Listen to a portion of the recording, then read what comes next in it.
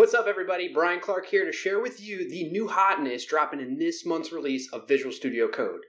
Let's take a moment to highlight some of the awesome features found within it. One of the most sought-after features is being able to manage multiple projects within the same instance of VS Code. The feature is currently only available in the Insider's build, but will soon be available in a stable release.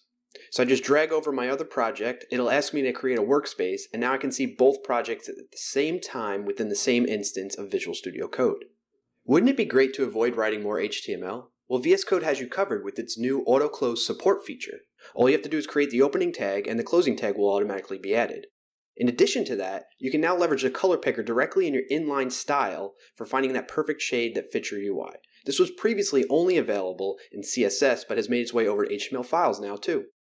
VS Code now supports function extraction for both JavaScript and TypeScript.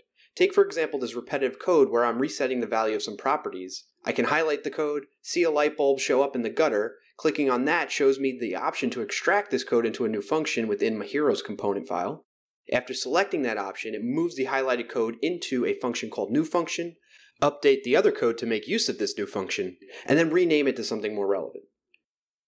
Now that I've made some changes to my projects, I can go over to the source control management view and see pending changes to both projects that I have open at the same time.